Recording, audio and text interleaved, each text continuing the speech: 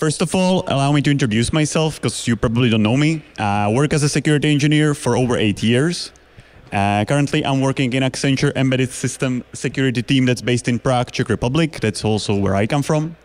And I'm a big open source enthusiast, so the tools that I'll be showing you here today are already published on GitHub and could be used by anyone. Let's have a look at what's ahead of us. We will start with the description of the CAN bus. We're right next to the car hacking village, so 90% people there actually know that better than I do, but I'll still try. We will use this knowledge to define the problem that I'd like to talk about, and then I'll go into the demo section, which will be quite long, because I have 2 of the demos. First demo will be using a development board and access to the source code, debugger, and we will basically have a white box approach, and we will see how this vulnerability works.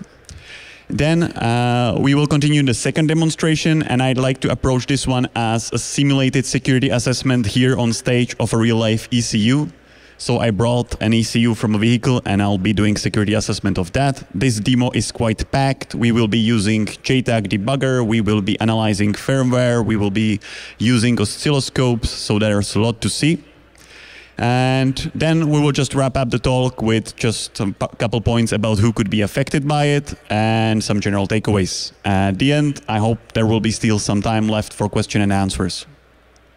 So without further ado, let's jump into the first slide, and that's the description of the CAN bus. So most of you probably know, but CAN bus, or Controller Area Network Bus, is a standard that was originally aimed at the vehicles to allow multiple ECUs to communicate with each other reliably in the noisy environments such as the car. To achieve this, there are 2 wires used for this, which are carrying a differential signal. Differential signal means that the data being transmitted over these 2 lines is basically identical. It's just the polarity is inverted. And each of these buses is terminated by a 120 ohm resistor.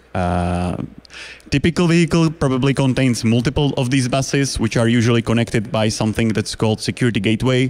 If I'm to use analogy to IP networks, that would be like a router that decides which message can pass where.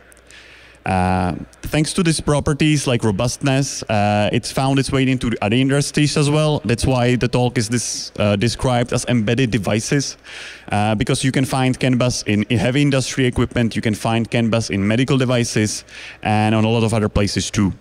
It's also important to mention that there are multiple versions of the CAN bus as it evolved over the time. It started with an 11-bit identifier CAN bus that carried just 8 bytes of data.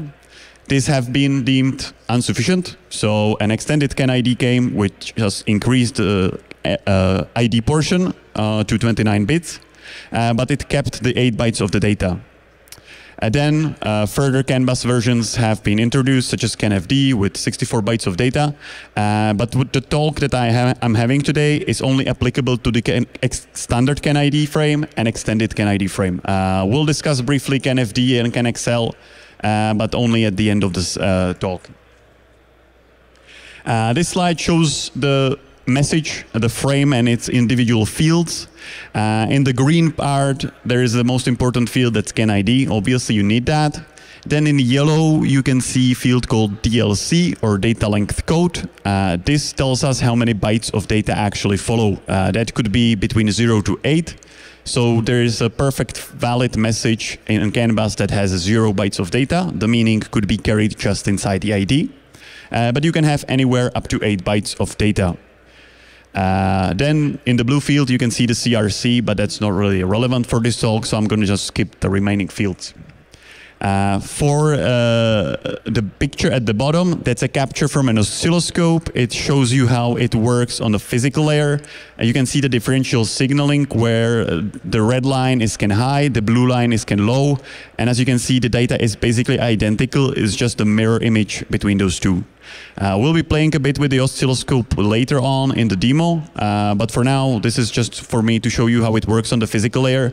It's not really that it's actually relevant to what I'm going to talk about.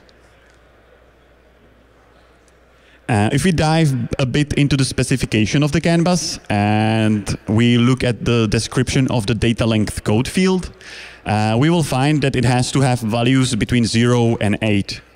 To express 8 in binary, you need 4 bits because that's 1 followed by 3 zeros. And therefore, I got an idea like what would happen if I'm going to just send DLC field with all 4 ones.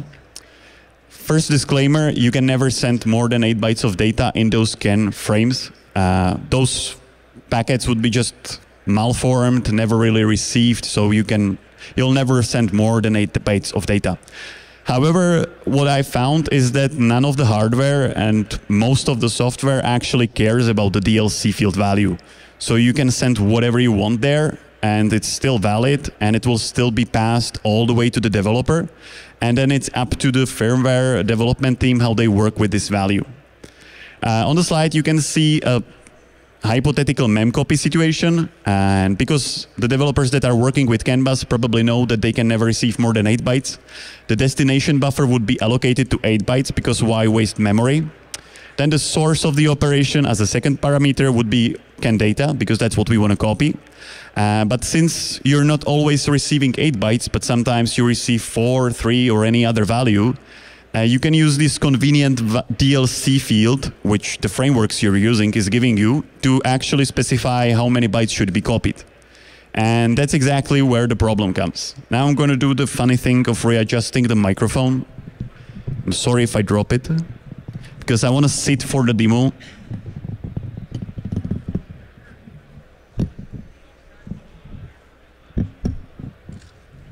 Sorry for that delay. Let me adjust that. We'll basically jump into our first demonstration, but before that, I'd like to introduce you the hardware that I brought with me. It's in this yellow suitcase that you can see on the stage. And as you can see, it contains a lot of PCBs, wires, some displays, LEDs. And I hope you like it at least as much as people at the airport security did, because I had to explain to like 3 people what it is. I had to take it apart, and they basically swiped the hell out of it with those anti-explosive detective papers. So it's kind of a miracle it still works, but it does. In this case, I have a red board here, the red one in the corner. That will be a victim for our first demo. It's an NXP board where I'll have source code running and everything. The guy in the corner here, the simple Arduino, that's the attacker. It has a little button here that you can't really see, but whenever I press it, a malicious message will be sent. I'm going to ignore the middle Arduino for now, and this is just a power source so that it actually works, so that's not really important. Now, if I like to show you actually how the source code looks like for these boards, I'll start with the attacker one, so the Arduino. In the setup function, I'll just set up CAN bus serial and the button. That's not really interesting. Then I set up the message. I'll start by setting a CAN ID 600A. You'll find out in the second demo why. But the most important thing, I'll set the DLC field value to F. Then I need to set some dummy payload. In this case, it would be ABCDEFGH in capital ASCII so that we can actually see it and refer to it while we're debugging. And inside the loop, it just waits for the button press, and whenever that happens, we're going to send the message with this function. When I switch to the victim, so the redboard code, which we will be debugging, there's a main function which just have 2 variables. One is obviously called overwrite buffer because we're gonna overwrite it. And we start by setting it to value 1, 2, 3, 4, 5, 6, 7, again, so that we have something easy to refer to. Then there is not really interesting CAN bus setup, which I'll just skip. And in here, I'll be waiting for a message to arrive. And when it does, there is the memcopy function, which is basically identical to the one from the previous slide, where we're copying into the buffer. Frame DSR is how MCU Expresso chose to call the data field. I'm not to blame for that. And frame DLR is the DLC field value. That's how it's called in MCU Expresso. Again, in every framework, it will be called differently. Since I have the board in the case, I can just hit debug, and this should run the code, and we should stop on our first breakpoint. If I step over this, I can just investigate that the overwrite buffer is now set to values 1, 2, 3, 4, 5, 6, 7 in ASCII, terminated by a null byte, which is exactly as expected. And if I run the code, nothing really happens, because we're now in this endless loop and we're waiting for CAN messages to arrive. To do so, I need to press this almost invisible button. And hopefully you see a notification pop up here on my screen that tells me that the breakpoint was hit at this memcopy function. And in the data that I'm using as a source for the memcopy, you can see the ABCDEFGH, which we've set in the Arduino. And in the DLR, we can see value 15, which is the DLC field value which we've set. And I'm just going to step over this so that the memcopy finishes what it did. Now inside the buffer, I should have these ABCD string. But more importantly, let's have a look on what is in the override buffer. I'm just going to scroll over it. The very first value, I hope it's readable a bit, is value 15, which is suspicious because 15 is the DLC field we've sent. But the remaining values I don't really recognize because there is null byte, then 137, 172, then repeated, then another null byte. The final null byte hasn't been overwritten because we're overwriting just with 7 bytes. So the final null byte is from the original buffer. But now it would be good to see what we are actually, whether we have some control over the data that we're overwriting with. To do that, we have to investigate a structure called MSCanFrame. Again, this is specific to MCU Expresso framework. In other frameworks, you'll find something completely different. And we'll see that the value of DSR, which is the data where we started the copy operation, is actually a member of a union, so that you can access the data as data words or data bytes. But right after that, there is the DLR value, which is the DLC. This confirms our suspicion that we are overwriting with this structure. But the remaining values, such as buffer priority, type, format, and some timestamps, those aren't really in control of the attacker. So we have very limited control of what we overwrite with. But nevertheless, we can actually use this for some other impact than just denial of service that's in the title of this talk. I can imagine situations where you overwrite local and global variables in a way that you change their values from a 0 to something else. Why this is important? And that's because when you program in C, there's quite a common practice of doing a null checks. A null check is, for example, is authenticated if it is a variable. Then if it is 0, you're not authenticated, and anything else would mean you are. And this way you could theoretically bypass some of the controls. Although in the real life examples, this always resulted just in the denial of service, usually for various reasons, but mainly by overwriting pointers to something that makes absolutely no sense, and then crashing the firmware.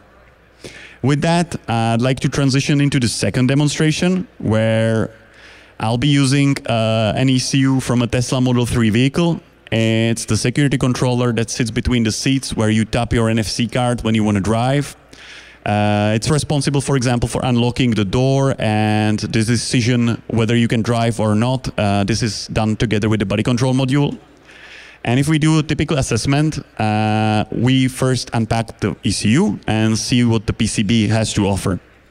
In this case, we found that on the bottom of the PCB, there is an SPC560B64 microcontroller from ST Micro. And literally right next to it are pads which are labeled ST JTAG. The jackpot in this case was that this was actually working JTAG interface, so we were able to dump the firmware image and proceed with the assessment.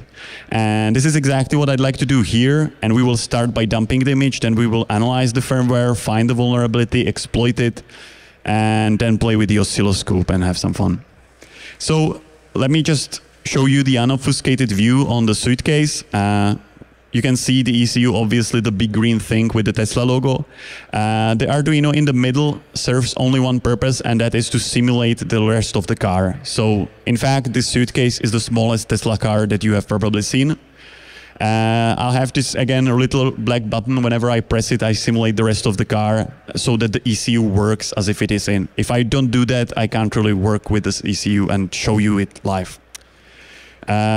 I've talked about the debugger, so I have just the J-Link.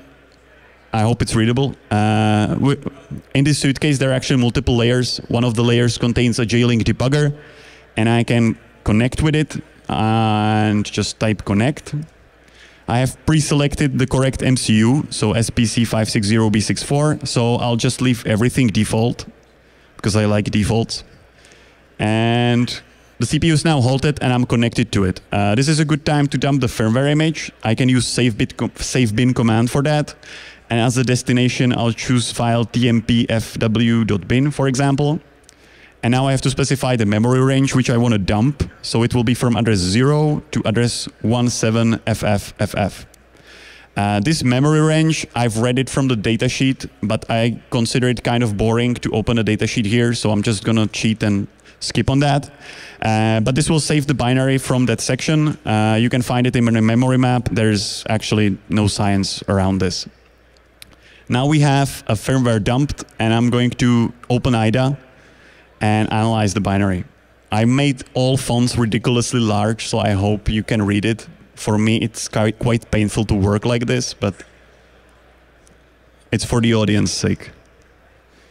I'm going to choose PowerPC because, as I said, I was reading the datasheet, so I know that it's a PowerPC. And from now on, I'll use my beloved defaults everywhere. And this should load me a binary in an IDA. But as you can see, nothing really happened because we're working with a just binary blob. And IDA doesn't really know, is it the code, is it data, is it mix of both? There are no entry points, what should I do? Since this is a situation that we faced quite often, working with like extracted firmware image from a microcontroller, we made a little plugin for IDA Pro, which is called FirmLoader. And here I just have to select the brand, the line of the MCU, and the correct MCU. And this will start the auto analysis. It will also create memory sections such as RAM, peripherals, and it will mark the code flash as executable and trigger the auto analysis. If I'm to do a real assessment, this is a starting point, not a complete analysis. I have to do a bit more manual work to make it ideal, but we don't have time and we have to cheat a bit. So I'm going to be fine with the analysis that it did, mainly because it already found 1,700 or so functions. So that would be, we have the binary loaded and we can start working with it. Now I'd like to show you two different ways on how to approaching firmware analysis of an MCU. The first approach is identifying standard functions. Standard functions are things like memcopy, malloc, free, all of those libc functions that developers use everywhere. It's good to find them because then it's a bit easier to uncover the custom logic in the firmware. You can use IDA Lumina if you have IDA for that. It's a great tool, but I'm going to do that manually, not because I just want to scare you with the assembly, but I just actually want to show you that it's not that hard. Let me just adjust the view of IDA a little bit so that we have more comfortable view. And I'm also going to need to set the compiler. Sorry for that delay. And this function is actually memcopy. I'm just going to walk you through very quickly on why it is a memcopy. Again, I had to read about PowerPC to figure out that first three arguments to a function are passed in registers R3, R4, and R5. Therefore, if I look at the memcopy parameters, I know that the first one is the destination, the second one is source, and the third one is how many bytes should be copied. So the third parameter, R5, is here first incremented, and then it's set into something called counter register. Again, I had to read about PowerPC, unfortunately. Then this counter register is decremented every time we execute this function, this instruction. And if it reaches 0, we go here to end the function, but as long as it's not 0, we will be executing this code block in a loop. So we already know that whatever this function does, it will do it for how many times we tell it in a third argument, which is already a good definition of a memcopy. But inside the body of the loop, we can see that it takes second argument, so register R4, indexed by R0, and stores that value into R7. Then instruction after that takes that value from R7 and stores it in the first argument, which is R3, again indexed by R0. Then the index is just incremented and this repeats for however many times we specified. This is how you find a standard function. Sometimes it's a bit more complicated. I admit this was one of the very easiest examples. I'm also going to set the type of the function because I would like to show you some automation later, and for that this is necessary. Now, if I'm doing a security analysis of a firmware, I can hit X on the keyboard, and I should now theoretically go through all of these memcopy cross-references and see if they are vulnerable or not. I'm lazy and I don't have time, so I'm not going to do that. Second approach that I'd like to show you is a combination of static and dynamic analysis. During the dynamic analysis, I know what the ECU sends on a canvas. I know what it receives on the canvas. So it's actually very simple to just use search for immediate values and find the CAN ID I'm interested in. This isn't exactly working every time, but in this case it does. So the second hit is especially interesting because it's in compare instruction, and it's comparing register R3, so first argument to a function, to the value that I know I saw on the canvas. And if I look around, I actually see a lot of the values that I've seen on the canvas. This one, this one, this one. So this is good enough assumption for me to just rename this to CAN handler, because it appears to be handling incoming CAN messages. And now I'll end the torture and switch to the decompiler because we need to speed up a bit. And we said that the first one is CAN DLC, so I'm just CAN ID, sorry. I'm going to rename it to that. With a bit of analysis that I'm not going to show you here, we would figure out this is CAN data, and we would actually figure out this is CAN DLC. And now we basically went from a black box assessment where we took an ECU from a vehicle to a crappy source code review. And again, as you can see, there are many CAN bus IDs being handled by this function. And in theory, I should go through all of them and identify whether any of these are vulnerable to some issues. Again, I'm lazy, I don't have time, so I'm not going to do that. Instead, I'm going to skip over. And if you remember, the attacking board sends CAN ID 600A. So I'm going to just look at the handler for CAN ID 600A. I'm going to rename it to that because I don't want to lose track. And this function gets CAN data and CAN DLC as its parameters. So let's just open it and do the renaming again. And now this memcopy here screams at us I'm vulnerable, basically. Because as you can see, this length specifier here is CAN DLC. The source is CAN data. And as a destination, there is this weird memory address. Weird memory addresses in MCU firmware are usually global variables. They're just static places in memory, which are then used to access the variable values. If I look at it, I can find that there is between 1AF0 and 1AF7, I have pre-allocated 8 bytes for this variable. And right after it, there is variable called 1AF8. And if I look at the cross-references, I can see that it is being used somewhere. So if I overflow this variable, I may adjust something in the firmware and cause some undesired behavior. I'm just going to synchronize the view because that's going to be useful if my right click would have worked. Sorry for that. Pseudocode.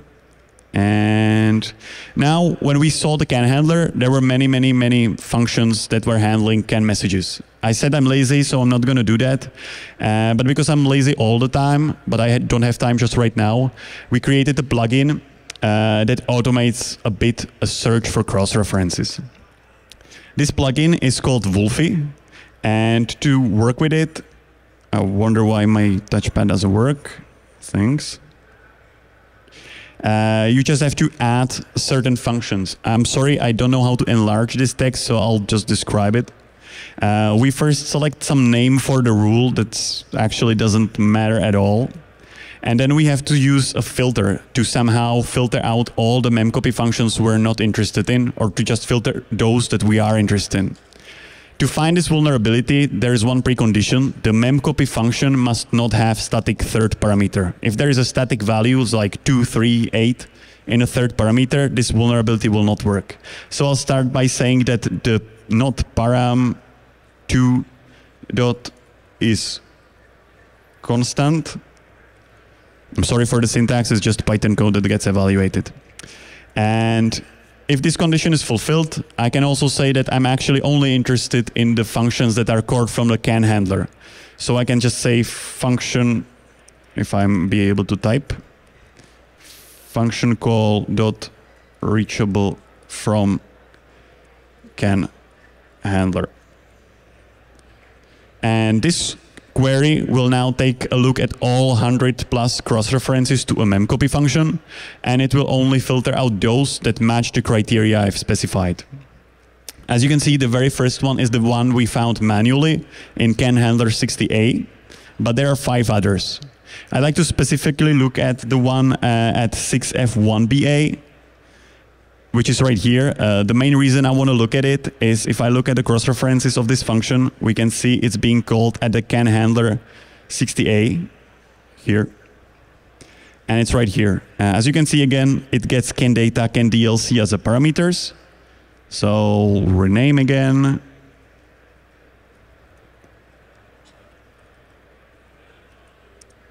And now we can see that right in the middle of the function, there is a memcopy function. It uses as a source CAN data, as a count of bytes. This time it's a V4, but V4 is here is just CAN DLC, so it's just CAN DLC through a proxy, let's say. The destination in this time is variable V7, which is a local variable. It is an 8-byte array. So we can cheer again, we will be overflowing. But we will be overflowing into something called variable V8. And if you look at what it is, it actually is set to some constant value here from a global variable at the beginning of the function. And then it's compared to it at the end of the function. This is a thing called stack canaries. And it is used to protect the values on the stack against buffer overflows such as this one. So in this case, we know that when we send this CAN message, we would actually cause this stack canary to get triggered. But we should have a look at what's going to happen, and that's in this function. We will actually play a bit with peripherals, but more importantly, there is this endless while loop. Endless while loops are the best indicators for fault handlers in microcontrollers, because while in endless while loop, the device cannot cause any harm by just doing weird things with its peripherals. It's just executing the same instruction over and over again. Therefore, we will cause a crash of this microcontroller. That's why denial of service. But unfortunately, it would be through an anticlimactic override of a stack canary. We have access to the debugger, so it would be quite nice to actually see this in action and see if we actually overwrite with the same values as we have seen in the previous demo. So to do that, I decided to torture myself further and show you the access in the debugger, where I can set breakpoints. First one would be at before memcopy function. The second one will be right after it. And I'll check if the CPU is halted. It is. I'll let it go. Now, the ECU wouldn't actually react to any CAN messages because it's sleeping state, so I have to press this button. This will turn on one of the LEDs that were so loved at the airport. And once it turns off, I know that the car is properly simulated and I can start working with the ECU. The CPU still shouldn't be halted, but this would change after I sent the attacker message. And as you can see, it did. Now we're right before the memcopy function, and we can investigate the registers. And from the beginning of the demo, we can actually know that the register R3 is the one that holds the destination location. So I can use mem32 function command to dump that part of the memory. I'm also terribly sorry to anyone who knows how to work with jailing and these kind of commands. I'm not really good with that. But here, these 8 bytes are the legitimate V7 buffer.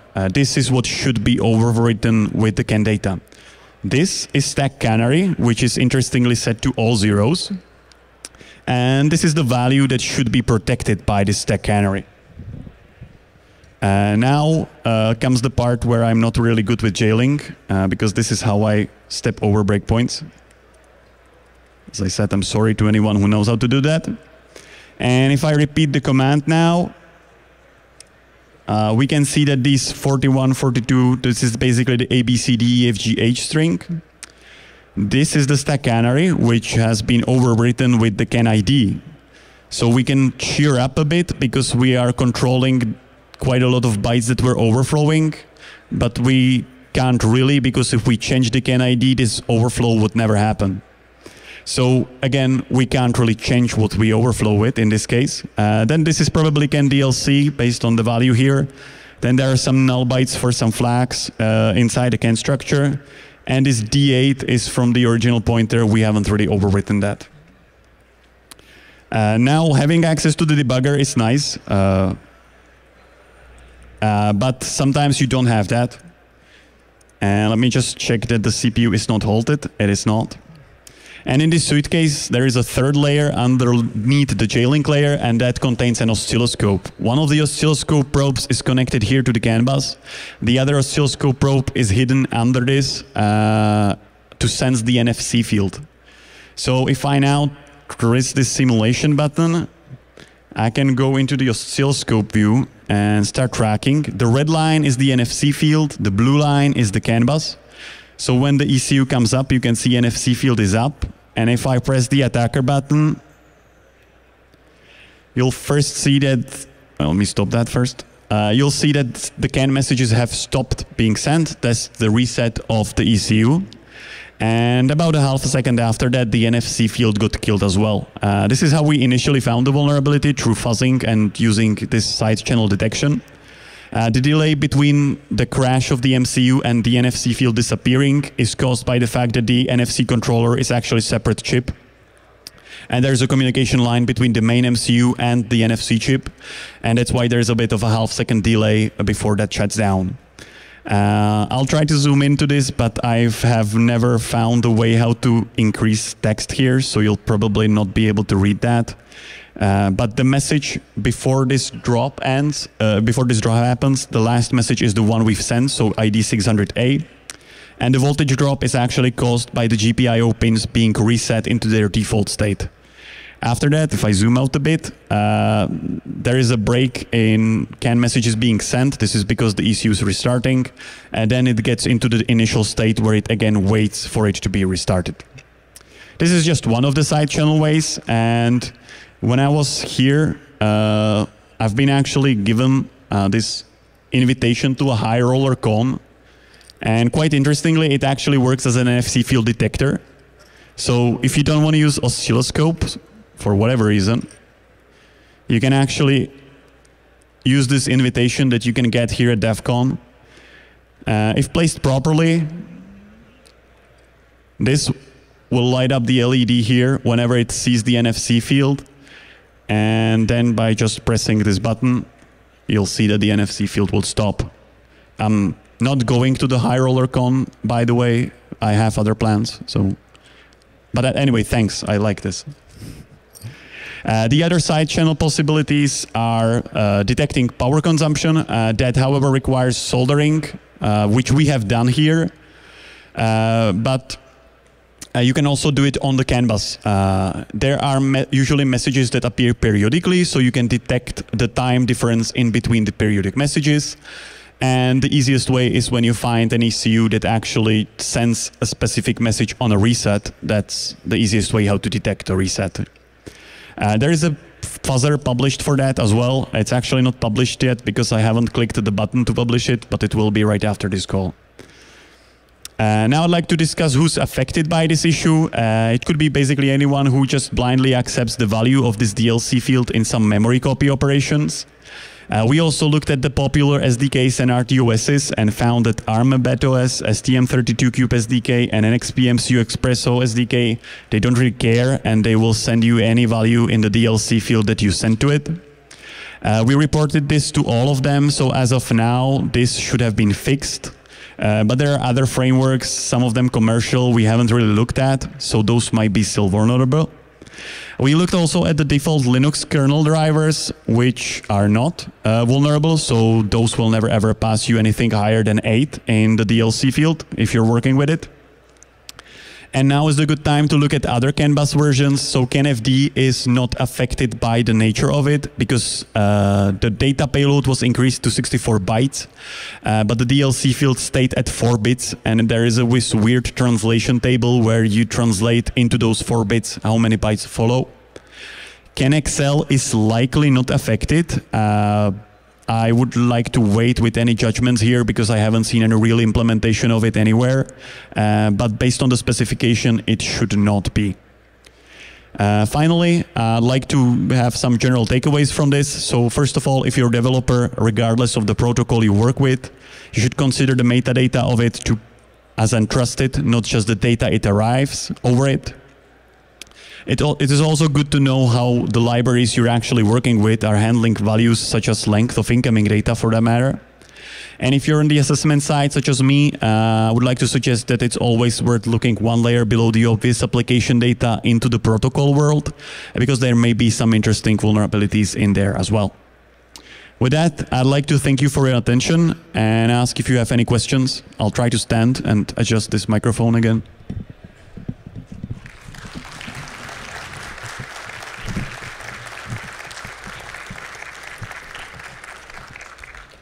The high roller invitation, although I'm not sure if it's invitation, I can give it to someone if they want. I have enough things that detect NFC field at home.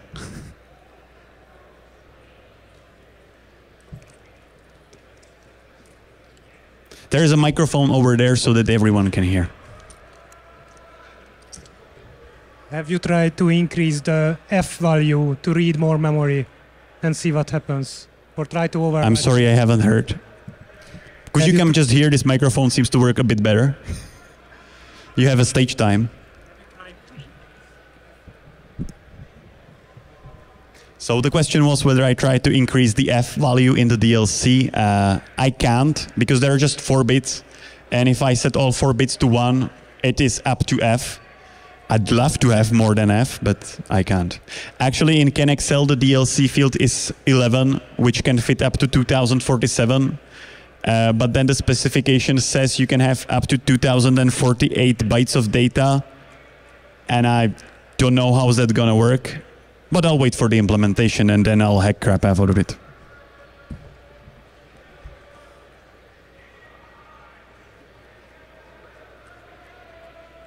I guess that's all. So thank you and have a nice day.